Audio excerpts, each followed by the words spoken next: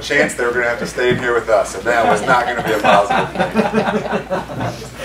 All right. Good morning, everybody. Good morning. Good to see you this morning. Glad you all are here. And for those who were here yesterday with the 3-on-3 tournament, I hope you slept well last night. I know I certainly did. Out in the sun a little bit more, and a little bit more energy expended than what my normal Saturday might be.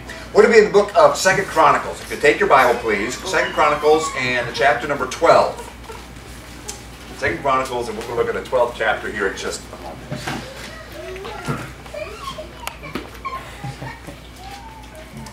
2 Chronicles and then chapter number 12. While you're turning, let me just say that it really is a privilege for us to be able to be here. We've actually been here since Thursday. On Thursday night, we started revival services, kind of a different night to start on, but it's how it worked out for us and for the church, and with our Saturday outreach event, which I'm sure more will be said about that here in the morning service. But we'll be here, of course, this morning, tonight, and then Monday, Tuesday, and Wednesday, we're going to have special services each night. So I don't know what your normal habit is on whether or not you usually come to special services, but we'd love to have you come every night this week. Every night, we'll be looking at what God's Word has to say. 7 o'clock, right, Pastor? Yes. So 7 o'clock, we'll be looking at what God's Word has to say. I'll have my family will sing, and there'll be special music and the congregational singing and everything. You'll enjoy the services, but the emphasis each night will be looking at what God's Word has to say, and just a time where we can kind of set aside some of the stuff that we're normally involved in and get refocused and revived regarding those things which are eternally important, and that the reason for which we are here. So I'd like to invite you and encourage you to come if you're able to. We'd love to have you. 2 Chronicles chapter number 12, and let's look together here in just a moment at verse number 13.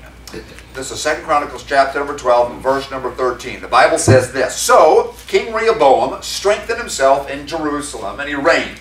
For Rehoboam was 41 years old when he began to reign, and he reigned 17 years in Jerusalem, the city which the Lord had chosen out of all the tribes of Israel to put his name there. And his mother's name was Naamah, an Ammonitess. We'll stop right there. Father, help us please this morning in Sunday school to learn the things that we need to learn.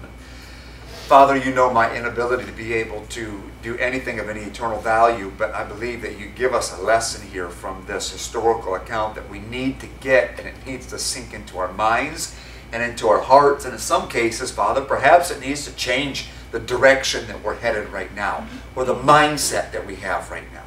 And so, Father, please give me just exactly what needs to be said. Help me to be succinct, and help me, please, to be clear in my speech and in the truth that we see here in your word.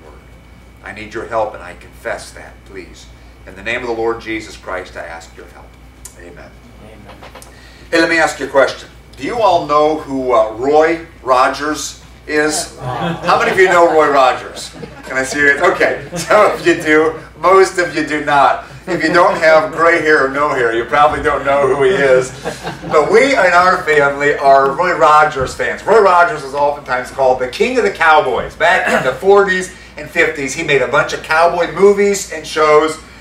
And the thing about Roy Rogers, well, a couple things. He was a singing cowboy, and so I enjoy his music.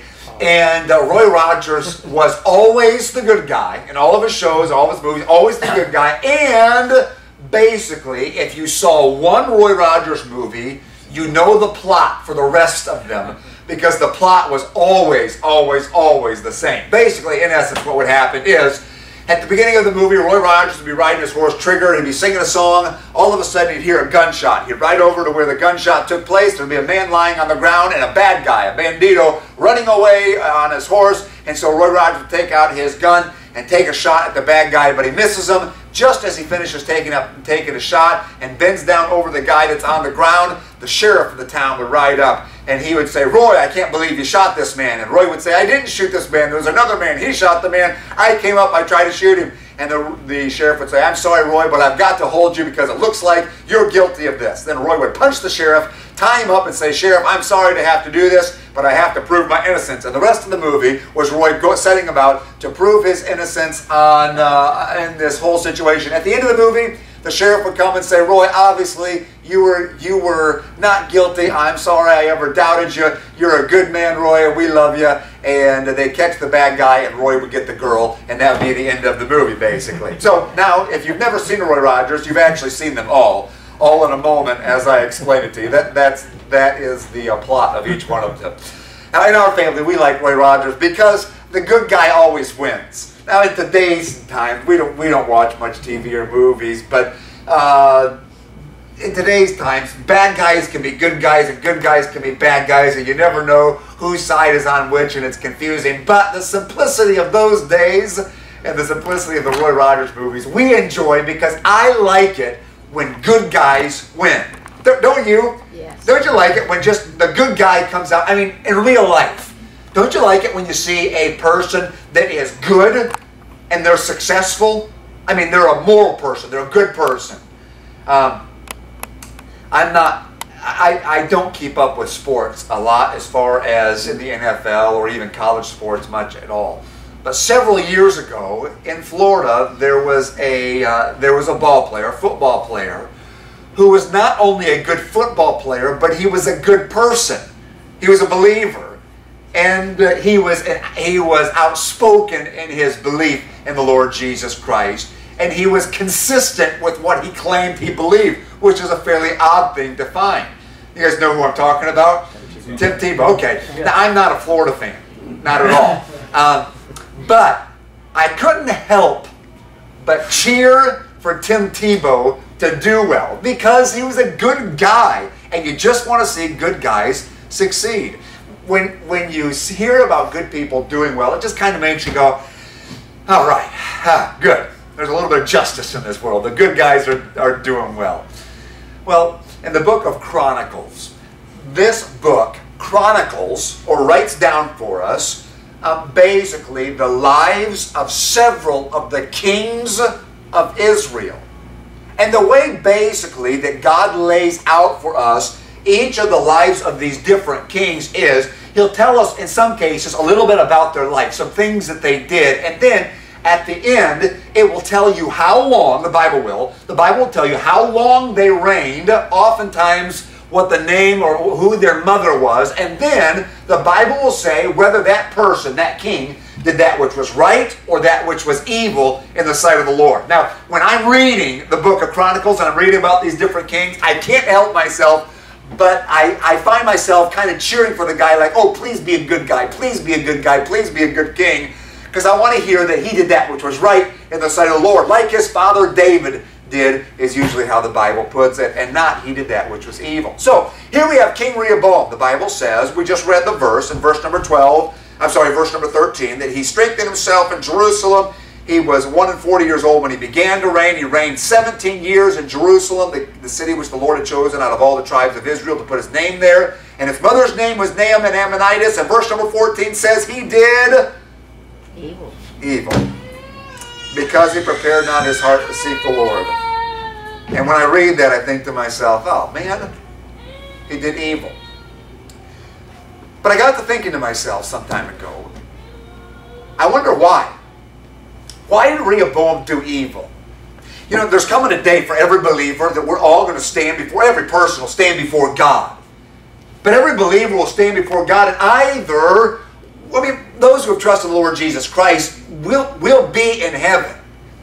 But I got to tell you, when I get to heaven, I want to hear the Lord Jesus say to me, I want to hear the Father say to me, well done, good job, you good and faithful servant. In essence, I want to hear God say, hey, Tim, you did that which was right in my sight. So when I read about a man like Rehoboam, and the Bible says about him that God's epitaph for this man was he did that which was evil in the sight of the Lord, I think to myself, okay, what did he do and how can I avoid it? What was the issue for Rehoboam? Why is it that God said about him, he did that which was evil in the sight of the Lord? Well, somebody could say, well, perhaps it was because of his heritage. You know, if he had had a better upbringing, if his family had been a better family, then Rehoboam would have done well. Well, for all you Bible scholars out there, and it's Sunday school, so you can answer out loud, okay? who was Rehoboam's father? Anybody know? Solomon. Well done, Solomon. Okay. And who was Solomon's father? Okay, so we have Rehoboam, whose dad is Solomon, and Solomon, whose dad is David. Solomon is written about in Scripture, and God says about Solomon, what is God's not epitaph, but what is God's estimation, his summary of who Solomon was? I'll kind of give you a starting, and then you finish it. He was the wisest man that ever lived. Okay, so here's Solomon, the wisest man that ever lived, and here's David, who is called by God a man after after God's own heart. So here Rehoboam's family heritage is he has a dad who is wise. He has a father, or a grandfather rather, who is a man after God's own heart. And somebody could say, yeah, but Tim, Solomon and David, neither one were perfect. Well, let me ask you a question. Would that be true? Was Solomon perfect? Yes or no? No. Was David perfect? Yes or no? No, they weren't. That is true. In fact, Solomon was given wisdom by God, but he was given wisdom by God for the purpose of being a king. And he was a wise king. For what it's worth, he was a lousy father. But he was a wise king. He had wisdom. David, a man after God's own heart, David made mistakes, didn't he? Mm-hmm. But the summary of David's life was that he was a man after God's own heart. In fact, this morning I was reading about David just in some personal time with the Lord. I was reading about David, and it struck me how God calls David his servant, and that's exactly how David saw himself. You know, Saul had the kingdom torn from him, the kingdom of Israel torn from him. But Saul did not continuously see himself as a servant to God. He began to serve himself as king. But David, though he made some major mistakes, was consistently a servant to God. And when he made a mistake, he would again recognize, your servant has failed. God, I've done wrong. And he'd come back to God as a servant. Here's Solomon, who has wisdom. Here's David, a man after God's own heart. Not perfect, either one of them. But if there's ever anybody who should have the opportunity to do right, it would be the grandson of David and the son of Solomon, because he has both wisdom that's been passed down, he has the heart. He saw that in his grandfather David, and some of that would have been passed down, especially in Solomon's early years, and Rehoboam would have seen this. But still, God calls Rehoboam, or says that Rehoboam did evil in his sight. That was the summary of his life, the epitaph of his life. Why? Why could that be? Well, the verse actually tells us. Look down again at 2 Chronicles chapter number 12, and look with me at verse number 14, and let's learn this, and let's see if we can avoid some of the things that Rehoboam went through. Verse number 14, the Bible says, and he did evil, now look at this, because he prepared not his heart to seek the Lord. Now, for those of you who remember things better when you say them out loud, let's read it together, okay? Here we go. 2 Chronicles 12:14. And he did evil because he prepared not his heart to seek the Lord. One more time. Ready? Verse 14. And he did evil because he prepared not his heart to seek the Lord. Now, real quickly, let me just walk through Rehoboam's life that we have written about him. For some of you, you're familiar with his life already, but just to make sure we're all on the same page. When Rehoboam was going to be crowned king after Solomon died, the men of Israel, this would have been all 12 tribes, came together, and they in essence said to Rehoboam, now again, in my mind's eye, what I see is Rehoboam is at the castle. He's at the house that his father built, and I always picture there being like a balcony that comes out. And so he's out standing on this balcony, and there's the crown beside him. They're getting ready to anoint him to be the king, and perhaps a prophet or a preacher or somebody up there that's going to do that, because that kind of thing would happen in Israel. And then all the men of Israel were gathered together, and they come together, and the leaders of the men of Israel come to Rehoboam, and they say, Rehoboam, look, your dad, he was a good king. He was wise. He had it so that we had peace all around. But they said, Rehoboam, your dad, his hand was heavy. He taxed us heavily. And they said, we'll let you be king. We'll serve you as king. But you need to back off the taxes. Now it's interesting to me that for thousands of years we've been complaining about basically the same thing. But here the men of Israel come to Rehoboam and they say, we'll serve you, you can be the king, but you need to back off. So Rehoboam said, give me 3 days and let me think about it and let me get some counsel. The Bible says that first Rehoboam went to his father's counselors. Time out. Who's his father? Solomon. Okay, and Solomon was the wisest man that ever lived. So, if the wisest man that ever lived had counselors, do you think they may have had some wisdom? No. Well, yeah. Yeah. Here they are. They are advising the wisest man that ever lived, and obviously he would listen to their counsel. So Rehoboam comes to them and he says, here's what the people have said, what should I do? And his father's counselors said, Rehoboam, listen to the people, speak kindly to them, back off the taxes, get established as king. That's what's important here. And then the Bible says, sadly, that Rehoboam forsook the counsel of the old men, and he went to his own familiar friends. That is, he went to the people that he knew, and he said to them, this is what the people have said. Now let me just stop. This is not the point of the passage or the message, but real quickly, let me just throw this in as an aside. Hey, look, counsel is good for all of us to get. All of us need counsel. All of us do. We're all going to run into things where we need counsel. Be thoughtful. Be biblical in where you get your counsel. So many times, especially, well, I think it's easiest to see in young people. Teenagers, young people will make lousy decisions because they get counsel from unwise places. Here's a teenager. We don't have many teenagers in here, so I can pick on them, all right? Here's a teenager, and 16-year-old girl, and she's having trouble with mom. She and mom just aren't seeing eye to eye. And mom just doesn't understand her.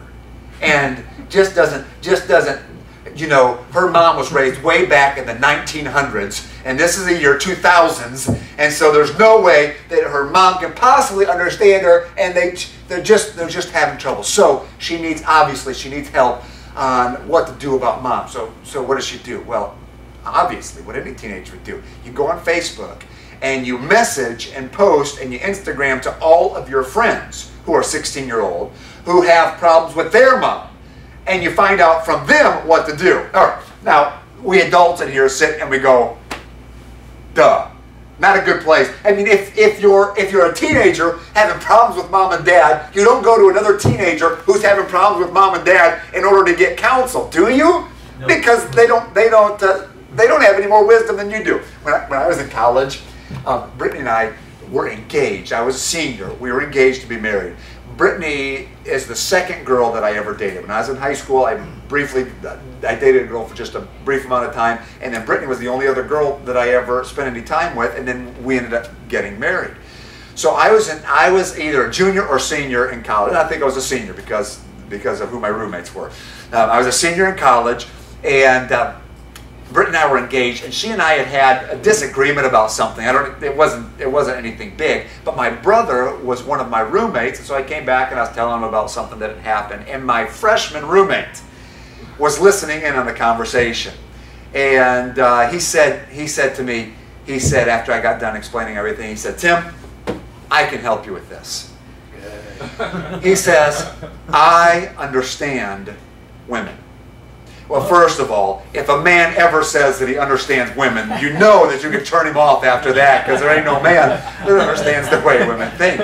But he said to me, I have had 14 girlfriends, so I know the way women think. So I said to him, you've had 14, I've had 2, and I'm engaged to the one that is my girlfriend now. I'm engaged to her. You don't understand the way girls think, not any more than I do. There's no way. What? Because you've been through 14 of them. You don't understand nothing, man. You're seriously without knowledge about this. Okay, so it would be silly to go to somebody who's had 14 girlfriends to find out how to deal with the problem when I've only had 1 or 2 girlfriends. All right, you understand the way that thinks? Okay, so we adults obviously have learned this lesson, and we don't struggle with this anymore. Well, except for when we run into something where sometimes the questions we already have an answer in our mind of what we would like to hear. And if we went to certain people for counsel, we think the counsel they might give might be something different than what we'd like to hear. I don't know anybody's situation here, so please don't think anybody said anything to me or anything like that. I'm just shooting in the dark here, okay? Here's a husband and wife, they have difficulty. Things aren't going well in the relationship. There's just a little bit of stuff going on and it's escalating. And so a husband or a wife goes to a friend who's been divorced or gone through a separation in order to get counsel on how to handle the situation. Now, it's not that God can't forgive, change, and teach lessons to people who have been. It's not a matter of God not being able to restore. That's not the point at all. It's just if you need counsel about something, you go to people that have been successful at what it is you need counsel about. You go to somebody who's lived their life based on the Bible about these things and get counsel from them so that you have some wisdom. So here's Rehoboam, and he goes to the counselors of his father, the wisest king that ever lived, and he forsakes their counsel, and then he goes to his young familiar friends, and they tell him, in essence, hey, you need to make sure that everybody knows that you're the king. I mean, you need to let them know that you're the man in charge, and ain't nobody going to tell you what to do. So 3 days later, he stands before the men of Israel. The men come and say, what's your answer? And Rehoboam says, I'm the man.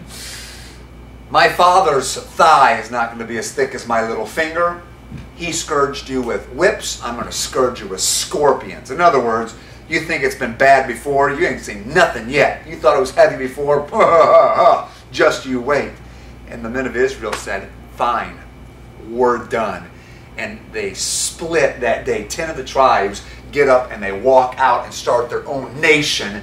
And now Rehoboam is left reeling. Well, the rest of Rehoboam's life is his trying to find his way as king, trying to patch this back together. He can't do that. Sometimes he'd listen to God, and then he'd get prideful and arrogant, and he would live life his own way and refuse and reject God, and then he would get in trouble, and another king would come in and start to abuse the people. And so he'd come to God and say, God, I'm sorry, I'm sorry, I'm sorry, and God would help him. And then you just have this cycle take place where he's serving God, and then he gets lifted up with pride and he lives for himself, and then God punishes, and it just continues on this cycle. And then you have the end of his life. And at the end of his life, God says he did that which was evil in the sight of the Lord. Now listen, please don't miss this, because if you miss this, you'll miss the reason why we're having Sunday school this morning. He did evil, the Bible says, in giving us the summary, because he did not prepare his heart to seek the Lord. The word prepare means to set. He did not establish. He never came to the place where he made the decision that for himself, he was determined that he was going to seek God. And he wasn't going to let anything else pull his attention off from that. He never came to the place where he determined. He lived a little bit off of the legacy of his father, and certainly off of the mercy and legacy of his grandfather, but he never for himself made the determination that God is my God. I'm going to serve him. I'm going to obey him. I'm going to be his servant, and I'm going to follow God regardless of whatever else may happen. I'm going to be a servant and a follower of God. He never came to the place where he determined for himself and established his heart, where he set his face like a flint to serve God. And because he did not set his heart to seek after God, the most natural thing in the world happened, and that is he wandered away from serving God. And when either success or failure came, he was tempted to leave, and he would leave off following God. And at the end of his life, God says, he did that which was evil, because he didn't prepare his heart to seek after me. Okay. It was not his heritage that determined whether or not he could serve God. He had a good heritage, but he didn't serve God. Friends, listen to me. Look. I don't know what your heritage is. I don't know what your background is. I don't know what your family life is like. But listen to me. Don't blame that. You cannot rest. You cannot look back at things that have happened to you in the past and let that be the determining factor. Let that be the justification for why you're not consistently serving and following after God. That's not the reason. The reason why we're not following God is because we never come to the place where we say, you are my God, and I will follow you, and by your grace and by your strength, I'm going to do the things that you say, and I'm going to trust you to take care of everything. Rehoboam missed it. Rehoboam missed the opportunity to have God say about him, he did that which was right in my sight, and he missed it because he never set his heart to seek after God. Okay, so let me ask you, don't answer out loud, but think, please. I'm not asking whether or not you come to church. You're here in Sunday school, for crying out loud. I'm not asking if you have a good background, who your grandfather was, whether he was a preacher or a deacon. I'm not asking what you used to do or how involved you used to be or how you used to serve God. I'm not asking that. But think. Have you come to the place, are you at the place right now where your heart is set? You're my God. I'll serve, I'll follow, I'll obey. You're my God. Have you prepared and set your heart to follow after God? To seek Him? Okay, now let me let you in on something. That's the reason why we have weeks like this. Weeks where we have services. Sunday morning, Sunday night, and we have a Monday and Tuesday and Wednesday as well. Why? Well, because Pastor thought you guys weren't busy enough. And you didn't have enough going on in your life. And you were bored and listless. And because no, that's not it. Obviously, if you want a busy group of people, you guys are it. So why? Why go through all the trouble, all the expense of a week like this? Why do that? Well, because all of us need help in setting our heart, preparing our heart, establishing that we're going to seek after God. And that's going to happen as we look at what God's Word has to say, because faith cometh by hearing, and hearing by the Word of God. So we gather together and we set aside other things. We come together for the purpose of reestablishing, resetting, and determining, He's our God. We're going to follow Him. We're going to serve Him. All right. Let me let you in another secret. That's why this church exists. That's why you have Sunday school, Sunday morning, Sunday night, why you meet together at Wednesday night, why you have outreaches, why you have opportunities to reach out to other people. All of that is involved in your having your heart set to seek after God. Why? Hey, think. Why? Because someday, we'll stand before our Lord. And I certainly want to hear Him say, hey, good job. Well done, you good and faithful servant. Amen. Yeah. I'm telling you, at that point, the money I had in my pocket, the food I put in my belly, the hobbies I enjoyed, the acceptance of the people around me, all of that means absolutely nothing. It's wood, hay, and stubble. It's not that it's wrong. It's not that it's evil. It's not that God says don't enjoy those things. God gives us all things richly to enjoy, but all of it with the mindset of first and foremost, I'm established. I'm going to seek after God. In all I do, I'm seeking after God. So again, would you might as well answer honestly, because you're not going to answer out loud, just in your heart, and God knows your heart anyway. So you might as well be honest with yourself. Are you at the place now where you're set, you're established, you're determined? He's our God. He's my God. I'm serving Him. I'm following after Him. I'm telling you, there's not much of anything that has more value than that. Okay, now if that's true, and it is, 30 or 45. 45, okay. If that's true, let me give you just real quickly, let me give you 4 practical suggestions in relation to this week, the time that we have together. Let me give you 4 practical suggestions for helping you prepare your heart to seek after God. Number 1, let me encourage you to determine to attend the services this week. Determined to attend. That is, just play. If you're able to, if you're physically able to come, then come to every service that you possibly can. I'm not setting up a Pharisaical law of if you don't come. It's not like that at all. All of this is, think of it this way. Hey, we need to set our hearts to seek after God. God has called me to the ministry of helping you with this. He's told me to tell you things. I have things from God for you. And so, come to the services if you can. Even if it's not your normal habit. Come tonight. Come Monday night. Come Tuesday night. Come Wednesday night. You say, but Tim, I have things planned. Monday night I have a show that I always watch. Now I admit that those shows are very important. Man, they have high value. I'm being a little bit facetious. If there's things that you have planned but you can set them aside for crying out loud. Set them aside for the purpose of coming so you can hear what you need to hear, so that you can live as God would have you live, so that you can enjoy the epitaph of He did that which is right in my sight.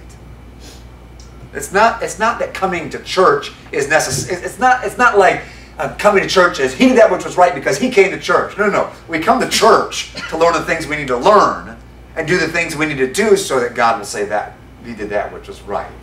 So just determine that you're going to attend. If you wait until half an hour before the services begin this week to decide whether or not you're going to come, all things being equal, you ain't coming. These chairs are comfortable, but they're not quite as comfortable as the lazy boy recliner in your living room. I get that. I know that. We'll do our best in providing music that'll be enjoyable, that'll be a blessing to your heart. I will do my best to preach with energy and to use stories and things that will help keep your attention. I'll do all that. But try as I may, I will probably not be as entertaining as something you could flip on and watch on TV. That I acknowledge that. I admit that. It doesn't quite feed the amusement, the without thinking of sitting down and watching something. I'm going to ask you to think this week. That is true. But I'm telling you, I want you to set your hearts to seek after God. So just determine to attend. And by the way, secondly, when you come, decide to listen. That is, come, but come with a heart that's ready to receive what God has for you. Come with a mindset of, God, I'm needy. There are things I need. Feed me, show me, teach me, rebuke me if necessary. Show me areas where I'm not doing what's right and help me, God. Give me what I need. And if you come with that heart ready to receive, well, what a difference it'll make. Thirdly, why don't you carve out some time to ask God to speak to you? Take time every day. This week, just a few minutes, and in sincerity, just say to God, God, I need. God, I want to draw close to you. I want my heart to seek after you. God, please speak to me. And did you know that that's a prayer that God would love to answer? Yes. The Bible says if we ask anything according to His will, we know that He hears us. And if He hears us, we know that we have the thing for which we ask. Do you think it's according to God's will to have Him speak to your heart and have you draw closer to Him? Yeah. Well, of course it is. So if I know that that's something that God wants and I ask Him about it, don't you think He will? Yes. So you mix the asking God and then coming with a heart ready to receive, eager. Hey, by the way, there are practical things you can do with this. If it helps you to remember things and take notes, then write things down. Sometimes it helps you to be more engaged in what's being said if you'll write things down and you come with the intent of learning something. I was chuckling to myself on the inside today when I just played a scenario. I don't know if you ever play scenarios, but I was playing the scenario of people coming up and coming to church and not wanting to stay, so they're leaving, and then my saying something along the lines of, hey, I'm sorry you're leaving today, because today I found a secret in the Bible about how you could turn your financial situation around just like that. I found a secret in the Bible how within 30 days you could be in the hundreds of thousands of dollars that you're making. I'm wondering how many people would say, oh, well, in that case, I'll stay. You know, if you have something that has interest to you, then you'll come. Not only will you come, but you're like, yeah, I'm writing notes, man. There ain't no way I'm missing out on this because this has some high value to it. All right. Now, please, the value of our coming together, hearing God's word so that we can set our heart to seek after God, so that God will say to us, well done, good job, you did right in my sight. But that's valuable. Yeah, that's right. That has some significant eternal value. So ask God. Ask God to speak to you. And then lastly, dedicate your resources. That is, invest yourself. And when I say that, I'm not primarily speaking about financially. That wouldn't be appropriate for me to do, and I wouldn't do it even if it was. I don't need to. But I mean invest time and energy. Look, the more you put into something, the more you'll get out of it. Did you know that God could use you this week to bring somebody who doesn't know the Lord Jesus Christ to a service? They could hear the gospel. God's Spirit could convince them of their need to trust the Lord Jesus Christ. They could be saved and added to the church, and that could happen this week. Yeah. If you invest yourself in the ministry and the working of this church and of this week will have more value to you, and the messages will mean more to you. You're going to invest prayer because you have an investment in this. You're investing your time, your energy. Make some phone calls. Pray for some people. Go visit some folks and invite them to come. You have friends that owe you a favor. This is the time to collect, man. Get them here. Get them here to come and hear God's word. And I'm not suggesting at all that you do a bait and switch. We don't believe in that. In other words, it's not, hey, come because they're going to do music, and then, oh, they get here. Oh, by the way, they're going to be preaching too. No. Shoot straight with them. You don't need to be embarrassed about the fact that we're going to look at God's word. We're talking about how to have eternal peace here. We're talking about how to know God. This is something that has high value for anybody who has any ears to hear at all. So invest in the week. Invest in inviting people. Invest in the effort of the week. Get on board and help. Don't be someone who sits on the sideline who says, well, it's right for me to go to church, so I'll go to church because that's what God says to do, so I'll do it. And that's it. Oh, mercy alive. What a terrible way to live. That's not setting your heart to seek after the Lord, and it's not going to help you to set your heart to seek after the Lord. Invest yourself. Determined to come, determined to listen, dedicate your resources, take some time to talk to the Lord about it, and allow God this week to speak to your heart in such a way so that you can seek after God. Because someday all of us are going to stand before God. And it will be worth it all when we see Jesus. Life's trials will seem so small when we see Christ. One glimpse of His dear face, all sorrows will erase. So bravely run the race till we see Christ. Let's be faithful to who He is and to what He's called us to. May our hearts be established to seek after the Lord. Father, in the name of Jesus, I pray that you would drive the truth of what we should be learning from the life of Rehoboam and his mistakes so that we don't make the same mistakes, so that our lives are pleasant to you, beneficial to others, but most of all, God, that we would establish our hearts to seek after you, so that we could hear you say someday, well done. Good job. He did that which was right. She did that which was right in my sight. We love you, Father. We need your help. Now help us in the morning service to learn the things we need to learn and grow as we need to. In Jesus' name I ask. Amen. All right. Dismissed until the morning service.